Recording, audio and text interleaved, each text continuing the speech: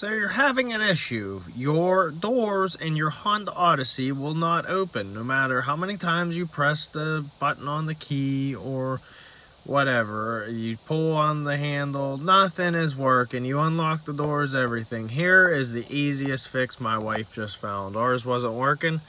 All you gotta do, switch her over, switch her back. It's just like a cell phone, you know, you use it so many times and it just doesn't want to work anymore. That's all we did, and now it works just fine. Hope that helped you. Hope that was a quick fix. I imagine it will be, because that's all we needed to do. I'm glad she thought of it. And if it worked for you, please throw me a like.